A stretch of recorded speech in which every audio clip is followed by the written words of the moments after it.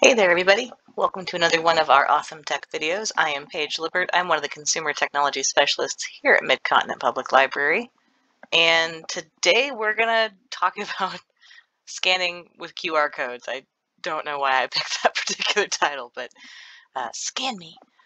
So we're going to talk about working with QR codes with mobile devices. So what you're going to need a mobile device. Today I'm going to be showing you kind of how you can scan from both an iPad and from a Google Pixel 3, so an iPad Air 2, Google Pixel 3, but it works about the same on almost all major mobile device brands. You'll need something that can read a QR code. So there are QR code reader and barcode reader apps out there. A lot of times they're kind of the same app. So if you have an older device that doesn't have the camera capabilities to do that scan of the QR code on its own, you may need an app to download. A lot of times you're going to need internet access because QR codes themselves are just a kind of unique barcode for a link. So a lot of times businesses and organizations use these QR codes as a quick scan way to get you a link without having to just kind of type out the link for you to see and type in yourself. It's just a quick scan, and then you can just take it right to the link.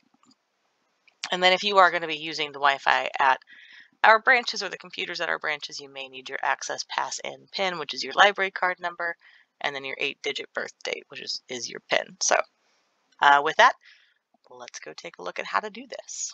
So for those of you who are Android users, this may or may not be a familiar background to you. Well, probably not.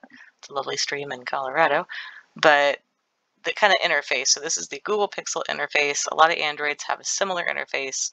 In the bottom right-hand corner, I have my camera. And so if you come across a QR code, I know a lot of restaurants right now, if you're going in, that's kind of how they're doing their menu. You're not always getting a paper menu or that old laminated menu. Now there's just a little thing on your table with a QR code on it that says, use this to get to our menu. So knowing how to use these QR codes is becoming more and more important. So on most Android devices, you'll be able to just open up your camera. You can see there's my popcorn. And then you can just sort of point it at it, and you can see right there the YouTube link popped up. So that's actually where this QR code is going. You don't have a lot of time. I have really shaky hands, but you don't really have a lot of time before that goes away.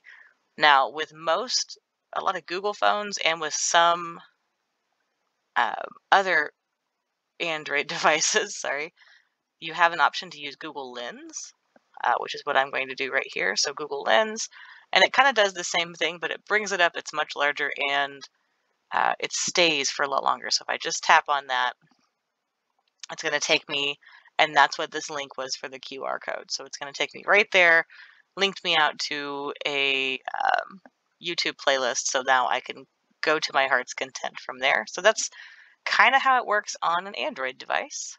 Now here we are on my iPad. So this is an iPad Air 2. I have not updated to iOS 15, so this one is still on iOS 14. But as far as I'm aware, that 15 is not going to change how the camera functions in this way, at least when it comes to scanning QR codes. So again, to scan that QR code, I'm just going to open up my camera app down here, and then immediately it zoomed in on it, and you can see right here I got a little alert that says open YouTube for Safari, so it's going to think, and then loading. It takes a while to load because it's going through Safari, and it's a huge playlist. So you can see there's 195 videos in here, so just a few. So it takes a little while to load in, but that's how it works. So if you were to do that for a restaurant, if you're trying to get into a restaurant using that QR code into their menu, same thing is going to work up. You'll get that little pop-up in the top of your window or of your screen that's going to tell you loosely where the QR code is taking you. A lot of times it's going to go to something like Menufy or the restaurant's website, something along those lines. And then that'll be what you just do. That's just how you can scan it. Now, if you have an app on your device, it's going to work almost the exact same way. You're just going to open up that app, just like I did the camera. It'll give you like a little box that you can scan, so you can see that it has the little yellow lines around it. It's going to give you a little box, and you have to try and center it in there. Thankfully, The iPad does a lot of the work for you, which is nice, but on those apps you may have to be trying to kind of center that in the box, almost like if you're trying to do a mobile deposit for your checks or something for your bank. It works kind of similarly, but that's really all it is. QR codes are really easy to work with. All right, that's it. So that's QR codes. They are, like I said, pretty easy to work with. There's not a lot of know-how that needs to be involved. If you want to create your own, just do a quick internet search for QR code generators. There's tons of free ones out there that you can just choose from. You usually just have to use a link, and then it generates a little QR code for you. Some of them even give you cute little frames to let you do designs around them. But they are really not super complicated.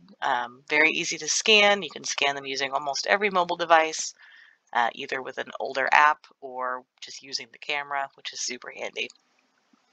So if you like this video, we'd love it if you join us for our future videos and check out all of our past videos.